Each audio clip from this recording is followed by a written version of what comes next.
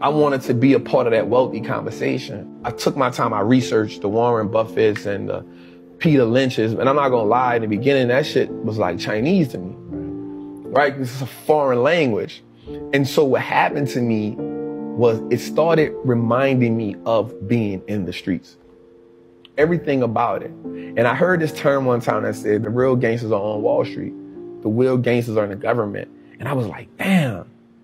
And so once I started getting into the stock market. When you think about the phrase, the real gangsters are in Wall Street, hopefully it helps people break through some idea of like, oh, well, they were born into that and that's why they have it. That isn't true. They were taught something, which they happen to be taught because they were born into it. But once you latch onto they were born into it, you think, then it's not for me.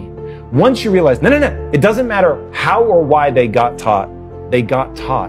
And that's what allows them to move like a gangster. To give that word a, there is definitely some negativity and there are people in the financial system that really are like fucking gangsters and they're fucking sinister. But if people can let go of that idea, not everybody with money is sinister and getting money doesn't make you sinister.